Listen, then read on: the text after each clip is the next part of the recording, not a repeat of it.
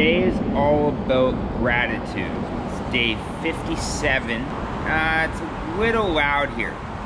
Okay, so where were we?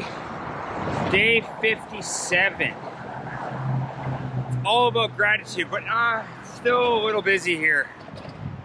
A lot of traffic, but we'll take in the view.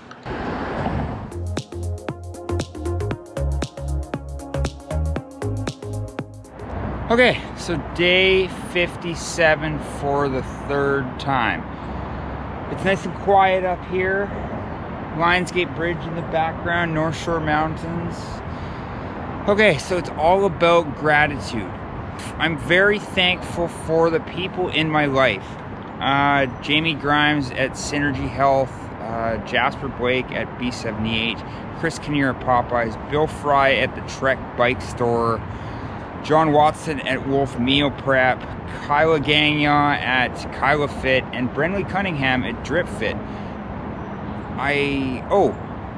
Levi at Element Athletics and Tom Baxter at Aura Restorer. I think I got them all. Without their help, I wouldn't have been able to do the last 57 days. So, a lot of people have been asking, what is next? Do I start over? I'm at 57 videos. Do I want to continue on? Start over at 0? What do I want to do? What do you think I should do? First of all, when I first started this challenge, I was wobbly. I had a lot of disbelief in myself. I got on the bike and I was like, wow, it's just like, oh, I'm all over the place. I fell over a few times, didn't add that into videos. I was clicked in at a stoplight, fell over, was embarrassed. Oh, there's a plane. Didn't feel well at all and didn't want to put it into a video. There, I said it. So, fast forward, I got trained by some amazing people. I didn't know anything about nutrition. That was a big part. I didn't realize like how big nutrition is part of this. You get to 60K, you're sore, you're aching.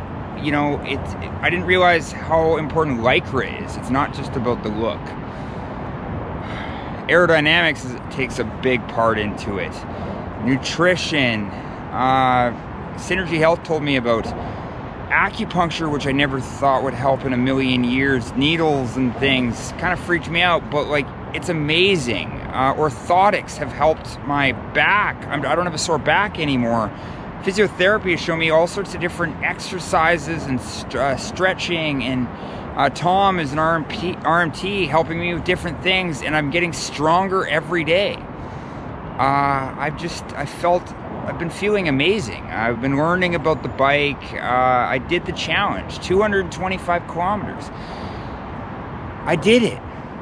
225 kilometers, 114 the first day, which was 117, and 108 the next day. 225 if I got the math correctly. I did it. So what's next? Let's train for, and I hope I pronounce this correctly, Le Top, in French, Le Toup, maybe? Australia. There is a race November 29th and 30th in the snowy mountains of Australia. I'm going to train for that. I'm going to add a whole bunch more videos, a whole bunch more content. I'm going to try to hit 100 days in a row with videos. So this is 57. So 43 after this, and the challenges aren't just going to be about me. I'm going to be in the videos, but they're going to be more so targeted towards endurance athletes and athletes in general, people that aren't just beginners, more intermediate type stuff, spoken by true athletes as I help them share their stories, and a whole bunch of fun fitness facts. So I can't wait to get started. I hit my goals for the Ride to Conquer Cancer. I did it, and I feel great. The BC Cancer Foundation added me to their team. It's in the videos. I feel amazing, and I can't wait to hopefully be part of it next year in one way or another. I'd like to build more of a cycling community in Victoria on the island And I'm going to talk to the BC Cancer Foundation. So if you're listening to this, I would love to help you guys out and build a stronger community on the island, because it's difficult to come over. Plain and simple. I was talked to so many different people, and they said the money spent coming over could be raised. Hint, hint. So let me help you help others. That being said, thank you very much, 57 days in a row. Thank you to everyone that's helped me out. My arm is starting to hurt now, and this is Vancouver.